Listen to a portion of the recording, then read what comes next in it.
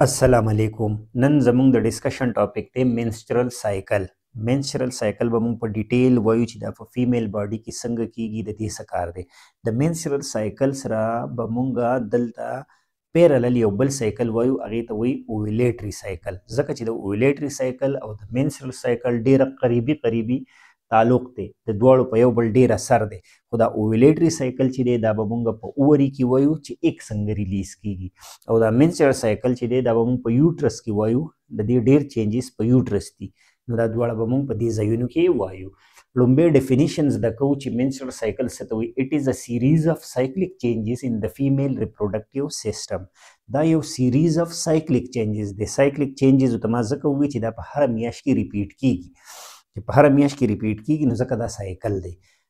The menstrual cycle ना द डेरो खल्को मतलब मेंसेस यानी ब्लीडिंग खुदा इवाजी मेंसेस न दा पूरा द मियाश ती साइकिल मंगवायु अगा पकिम यो पार्ट ते वो डेर ची दे दा देखी नो रेडी खबरी दी द ड्यूरेशन सुम रही यानी मेंस्ट्रुअल साइकिल सो वक्त के देशी नो प मोस्ट ऑफ द केसेस की द 28 days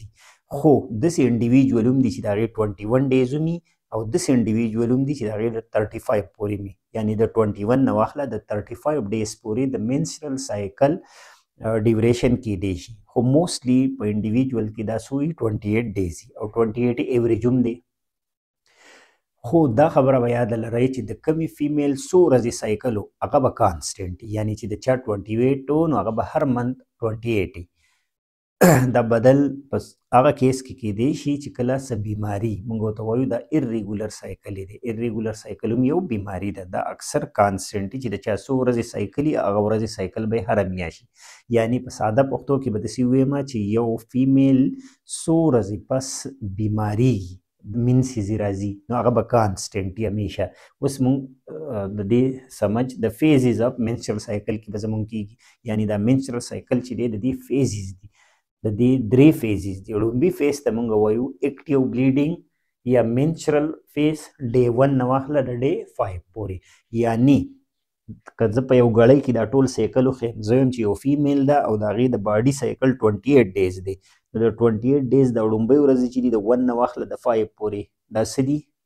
the bleeding they active bleeding they the menstrual phase दे या 6-7 की देशी हमादल तस कंसीडर को मा द 1 ना द 5 पूरी द वर्जी द बीमारी शुई द दिन बाद नेक्स्ट फेज ची दे अगर प्रोलिफरेटिव फेज दे पाई की द यूट्रस वापस रीजनरेट कीगी और आखिरी फेज ची दे अगे तमंगो सिक्रेटरी फेज पाई की प्रोजेस्टेरोन प्रोड्यूस कीगी द हर यो फेज बलगी खबरी अगर बतयादी लरी उड़ुंबे ची कम मेंस्ट्रुअल फेज दे पाई की बस शेडिंग ऑफ यूट्राइन लाइनिंग की द कम यूट्रस ची दे द वाल बप की शेड की दा दंद शीन वाल जोड़ शवे दे इम्प्लांटेशन दपारा वो चूंकि फर्टिलाइजेशन न शो दा ब 28 वर्ष शीट की यानी दा ब बीमारी की दी तमंग डे फर्स्ट वायु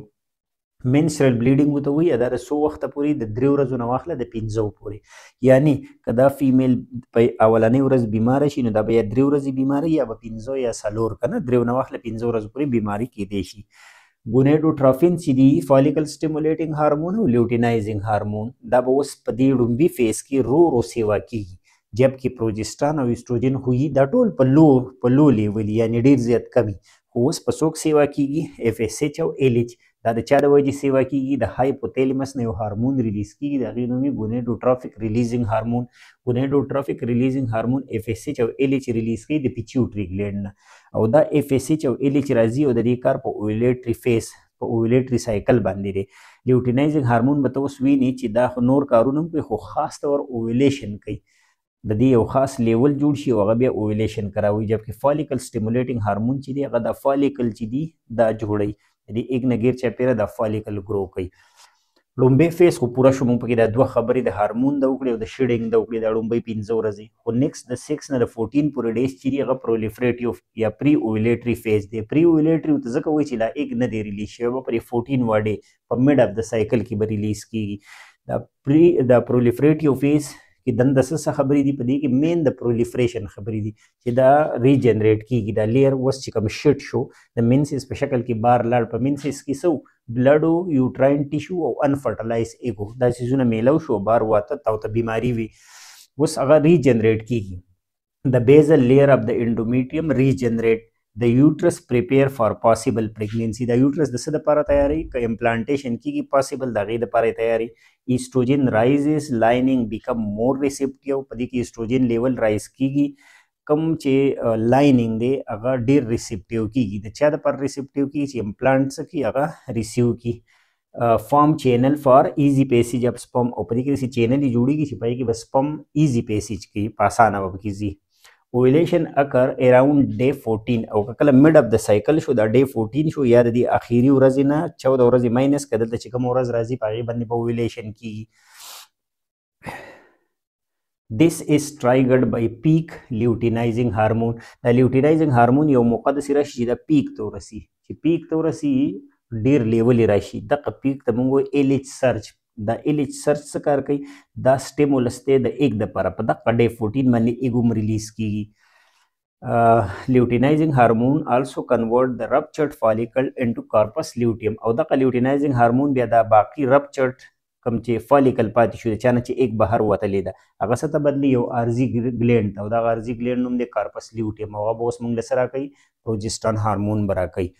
دیټ پروډیوس پروجسټران صحیح ده او دا پروجسټران مینټیننس اف پریګننسي دپاره ضروري دی او دا پروجسټران چې دلته راشي نو دی انډومیټریم ګلینډ ته وایي چې تاسو څه پروډیوس کوي خوراک پروډیوس کوي د چا دپاره د امپلانټ دپاره کوم چې فرټلایز ایګ راځي هغې له خوراک پروډیوس کوي هغې له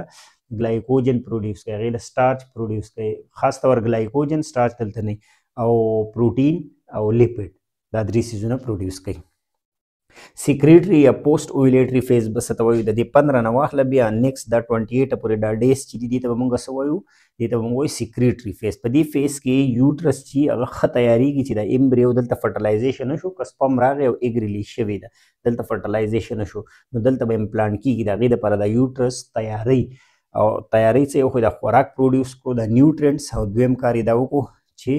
دا بیا باقي 9 منث چې د هغې دپاره د پروجسټرانو ضرورت دي دا مینټین کوي پریګننسي د امپلانټ نه پس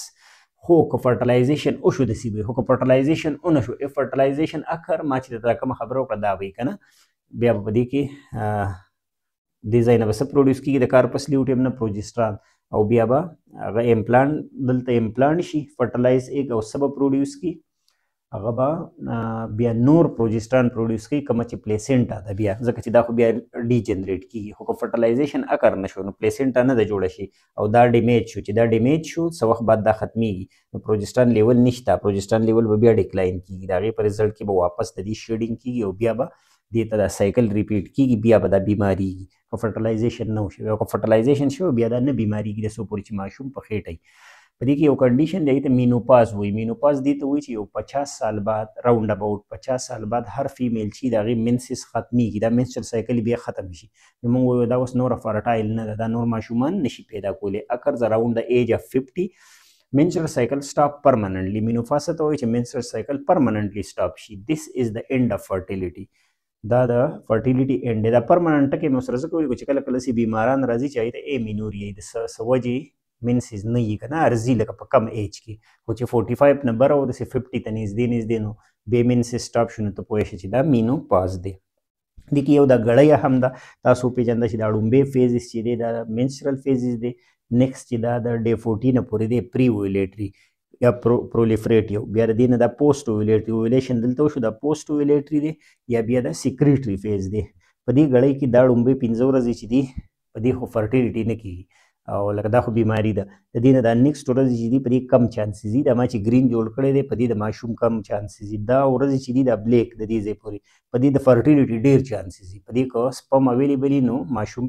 چانسز دي چې دا کنسیو شي په 14 خو ټول نه میکزیمم دي ځکه چې موږ وایو چې په 14 په دې یو سایکل کې دا سپیسیفیک سایکل ما چې ویل دی په دې کې په 14 باندې اویلیشن کېږي نو دلته ډېر چانسز دي چې کنسپشن وشي بیا دا باقي ورځې چې دي د دې نه پله دا لکه لږ چانسز دي او اخره کې بیا سیف ورځې دي ځکه چې ایک ضایع شي چې ایک ضایع شي نو بیا دوباره څه چانس نه کېږي نننی لیکچر کې مونږ منسټرل سایکل وی په منسټرل سایکل کې مونږ بنیادي طور وی چې دا په هر میاشت کې ریپیټ کوونکې سایکل لري د دې درې فیزز دي ړومبی فیز چې دی هغه بلیډینګ والا فیز دی منسټرل سایکل دی دویم چې دی بیا هغه پری اویلیټري دی یا پرولیفریټیو او اخیری فیز چې دی هغه سیکریټري دی یا پوسټ اویلیټري होप چې دا لیکچر به ما تاسو ته سمجھو کړی. نیکسٹ لیکچر پورې اجازه راکړئ. الله حافظ.